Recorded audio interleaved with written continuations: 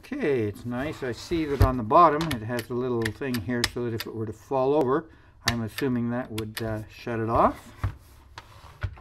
Sits up like that, has a nice little remote control.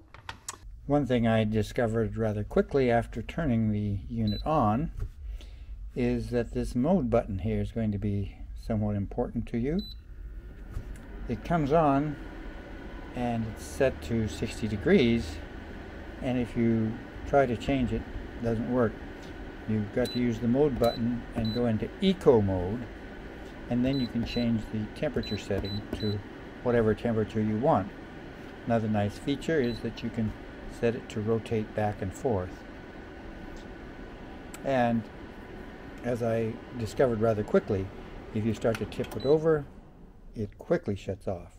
One thing I learned while trying out the heater is that, see, I pushed the button to turn it off and it wouldn't turn off, and I wondered what was going on.